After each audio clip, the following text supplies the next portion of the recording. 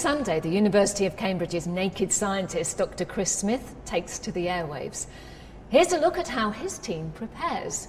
But don't miss your opportunity to take part in exciting experiments with him at this year's Cambridge Science Festival. Stripping down science. The Naked Science. Hello, welcome to this week's Naked Scientist. So the deadline for producing the programme is 6 o'clock on a Sunday evening, and that's when the programme actually goes out. It's completely live, but it also contains some edited and some pre-recorded material, as well as live elements like phone-ins and people ringing in for the competition. So there's an enormous amount to cram in, and it's very much a case of radio by the seat of your pants. In under a minute. OK, so it's Parasites this week. Yeah, that's right. So I just want to check through some of the order stuff. So at the start of the week, we have a production meeting involving our team producer, Anna Lacey, and also Dave Ansell, who's the brains behind Kitchen Science. And usually there are some other bits of recording work that we need to do. OK, so Colin Humphreys, I've got to go and talk to in a minute. So yeah. What have I got to get out of him? We know it's got to be about 5 minutes, but what's it got to... OK, his part of the story is basically making it into LEDs that give off high energy UV, which kills everything. It's like being on the surface of Mars. And then you put these in the pipes that the water's going through, zaps everything, water's clean. And the benefit of it being an LED is that they consume less power and they're... Yeah, you have a low... you don't need a very big battery, but then you can use solar panels or whatever to charge up that battery. Right. OK, so now we're going to go to Materials Science on the new museum site to go and have a chat to a guy called Colin Humphreys, who's working out a way to make clean water using LEDs. And when it comes to making UV, can you make UV producing LEDs here now?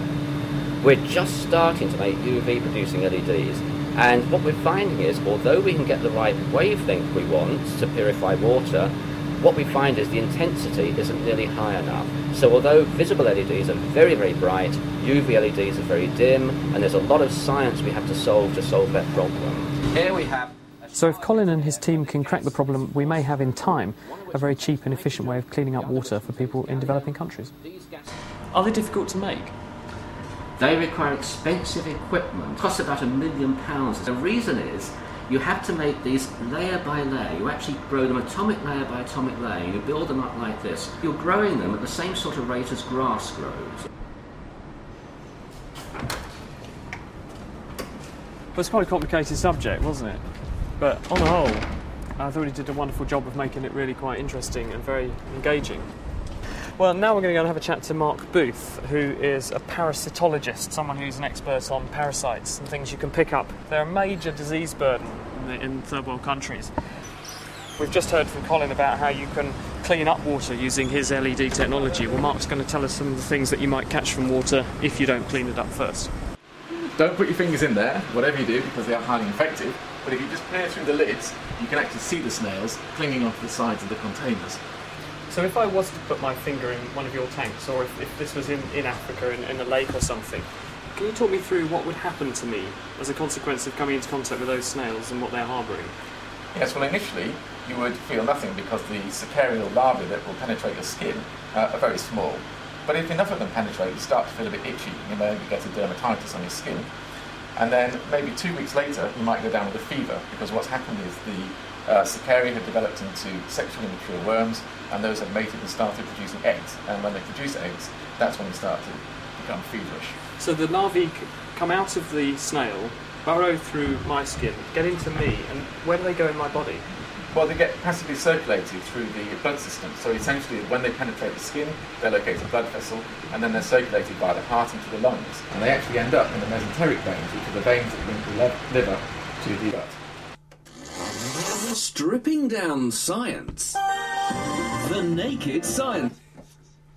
Hello, welcome to this week's Naked Scientists. I'm Chris Smith, and also here this week we have Kat Arney. Hi, Kat. Hello. Now this week it's a fun... Right, well, with my stories edited and the guests in their seats, now it's just a case of putting the whole thing together and putting in the live phone calls.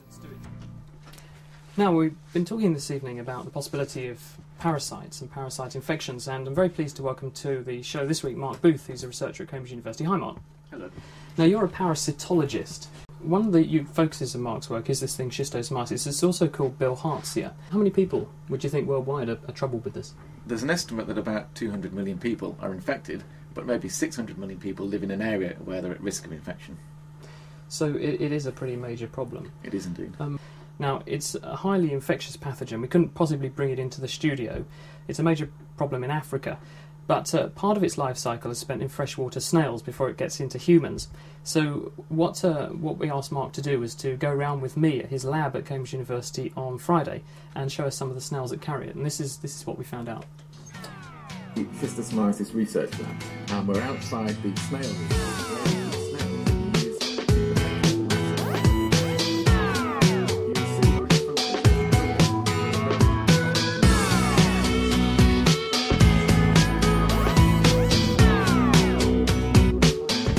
Watch the clock, guys. We've got to finish at spot on. You've got to finish by 59:30 at the latest, okay?